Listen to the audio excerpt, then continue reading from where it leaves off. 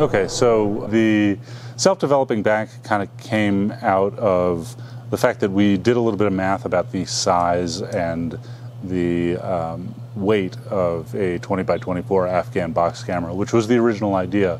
But the thing would have had to be like 6 foot cubed and weighed hundreds of pounds, even just to hold the developer. And we came up with sort of tray system sketches, and then systems where big PVC pipes screwed into flanges under the camera that held chemistry. And we thought, okay, these pipes are going to be huge, and we're talking 70 to 150 pounds of chemistry.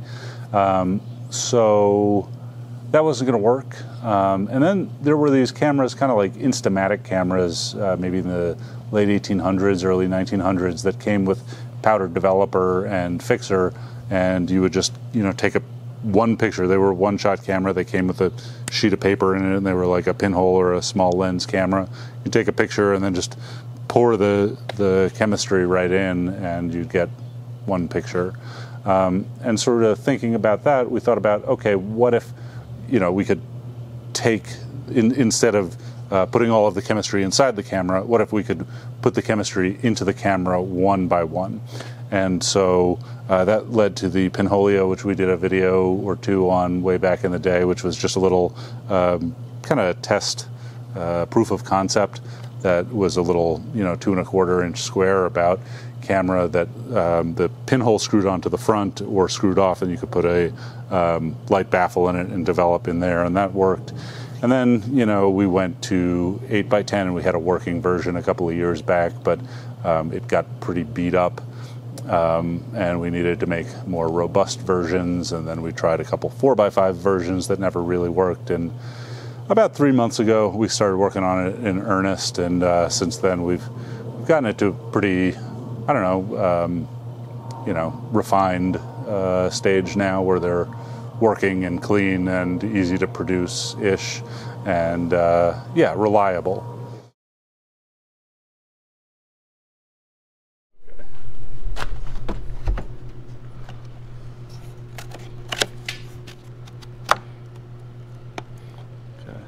Put this in a rain hood for now. Cece, you're super pregnant. I don't see your stomach either. Okay, put your head closer to Ryan's. Ryan, don't move. Okay, Cece, lean towards me. Yeah. Starting now. Okay, don't move.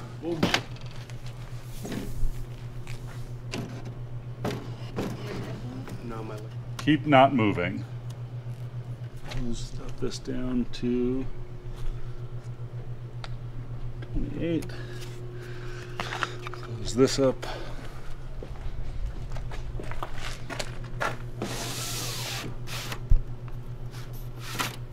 All right, you ready? Mm-hmm. Don't move. Cece, open your eyes. Okay. You can move now, right? Yep, you can move. Hold this just Why does that protect the back? All right. There's no. You just pour some Here we go. there, it'll come right out. and here we go. Ooh. All right, so first, pre-wet this film. This was something we learned last week, right? Yeah. It's the only water you can get on a plant in New Mexico. Yes. So what is the final dilution roughly of this Dektol? We're gonna go about 1 to 3. Okay. Yeah.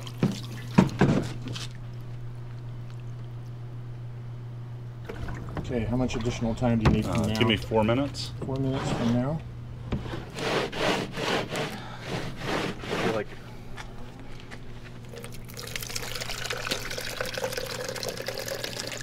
That's right. This is citric acid. What is the mixture you're using? 30 milligrams per milliliter? Per liter, yeah. Per liter? The thing is, with one shot, when we're leaving it in long, you can actually go a higher concentration of citric acid, right? Because you're not going back and forth. It's not going to neutralize the bleach. So. And how many minutes do you want it? Let's go for 3 minutes. Okay. And we'll open it up. So this is serving as a stop bath, and it's creating the ionic reaction on the metal silver that will react with the peroxide to do the bleaching. Yes, I think so. Which To me, it's all magic. it's all magic. So I'm going to open it up. We'll see if it instantly fogs or not. Oh, nice. Okay, Yeah, that's cool. nice. It's open. Oh. Focus is pretty good on Yeah, you. I She's a mean- little soft, but It was hard to focus. Yeah. I don't have a very dark focusing cloth, and now also we've seen this effect last time we did it outdoors. Is the purple highlights? Mhm. Yeah, and also you need a moth in here to see the developing. It's important to have the moth. Pick him out. I don't think he's gonna make it. Oh, darn. It kind of burns on my finger, man. Okay. Yeah. So we didn't have the purple tint indoors last week. Yeah, the purple tint is It's, like a it's UV infected the thing, UV light on the or emulsion. a light intensity Yeah. thing. Maybe an intensity. This is one shot citric acid, so we don't really need to worry about saving it.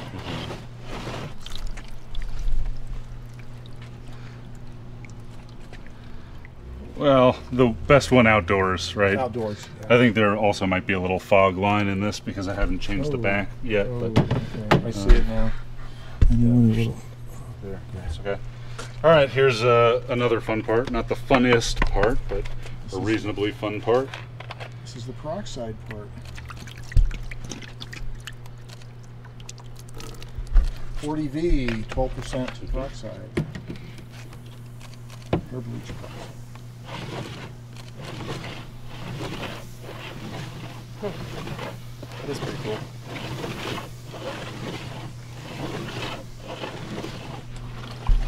Oh yeah, we're starting to get that purple Mhm. pink solarized image.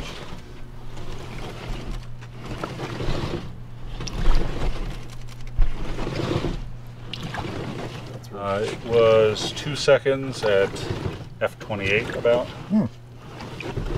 Under cloudy skies. Yeah, we were at f/45 the other day when you and I tried this. All right, pouring off the peroxide.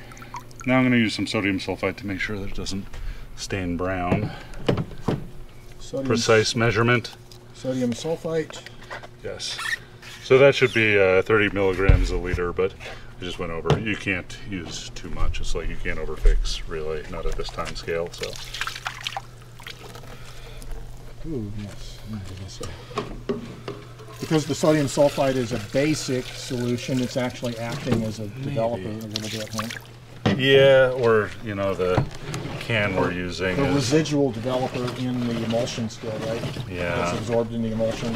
It's activating it with the basic TH. I guess is as good as mine.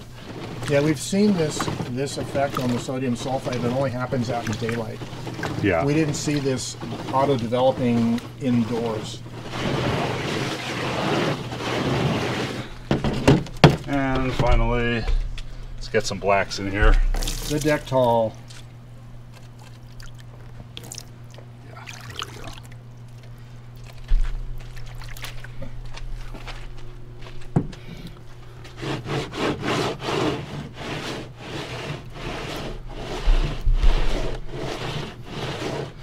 Yeah, so that's from old hydrogen peroxide, but The staining is, yeah. nonetheless, I dig it. Yep.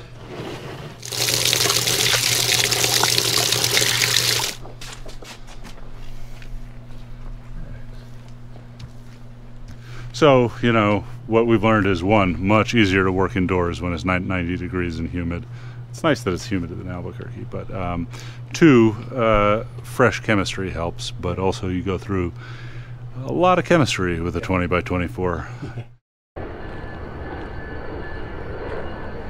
I'm down here at Q Lab in downtown Albuquerque with Ethan Moses, and we just finished putting together the second version of the 20 by 24 inch ultra large format camera, and we're going to show it off tonight with the black and white reversal process to some of the members of Q Lab. All right, Greg, come a little forward. Lean forward slowly. Okay, so this looks good to me. What do you guys think? Mm-hmm. That's a good head and shoulders composition. My favorite one is the one on the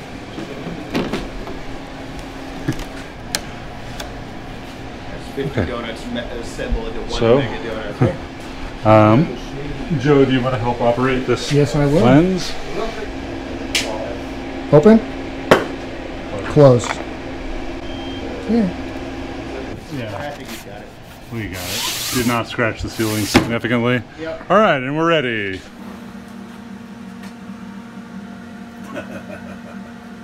Pretty good. Ooh, that is nice. Very sharp. Oh yeah. Oh shit. Good job. I think this is a little bit bigger than your actual head. I think it is. Yeah. Cool. So this project has been really two different projects in one. First of all, it's been an ultra-large format view camera, but secondly, it's the self-developing back. Maybe a third project is the refinement of the direct positive black and white reversal process using peroxide and citric acid. So there's kind of like three projects in one here that we're working with, and that's what's made it so challenging. Yeah, I mean, I don't really think of myself necessarily as a photographer. I kind of think of myself as an engineer, but I am not. I just play one on YouTube. I love taking portraits. You know, I grew up in the Bronx. I thought of myself as like a mountain man, and you know, I was you know, going to go live in the woods, but I would kind of just walk around the Bronx with a machete and a boonie hat on when I was like 10 years old. And then one summer after my freshman year of high school, my family was going to go to the Grand Canyon, and I broke my ankle. And so we postponed the trip, and right before I broke my ankle, I spent my life savings on a Nikon N60, and thought I was going to be like, you know, Ansel Adams and take photos of the Grand Canyon because I would only be there once in my life.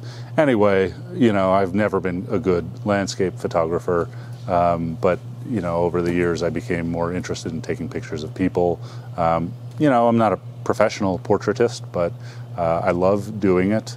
You know, I'm not really a studio photographer, but you know, once in a while with big wacky processes, I really dig using view cameras to shoot portraits.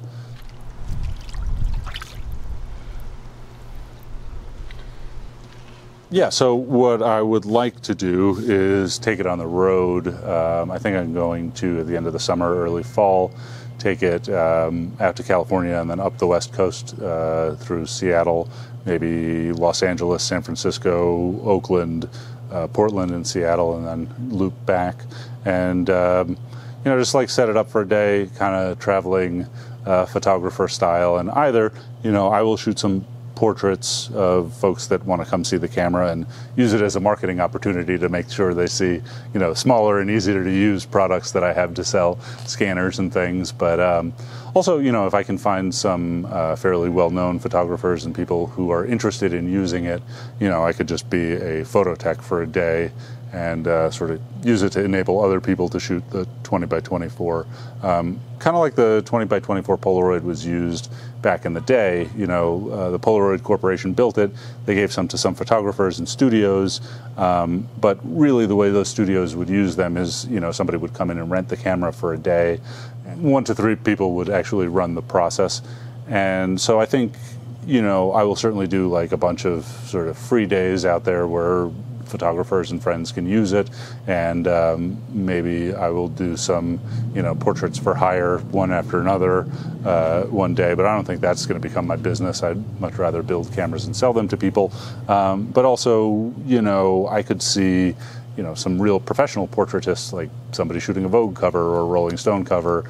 You know, I don't want to get too pretentious here, but I could see like a professional just, you know, renting the camera for a day, which would come with me to shoot the film, but you know, shoot some special pictures on it.